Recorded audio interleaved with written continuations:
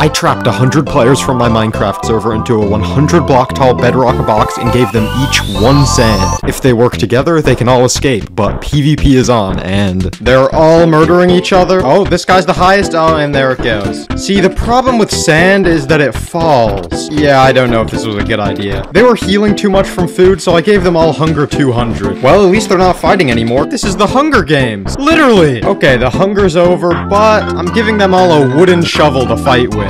Oh, we have a peaceful corner. Oh, maybe not. You know what? Maybe it's time for swords. There's only like 8 left. Oh, one person's going up? No, they're breaking him down! They need to combine their sand. Oh no! Urchin's killing everybody! It's a 2v1, who's gonna win?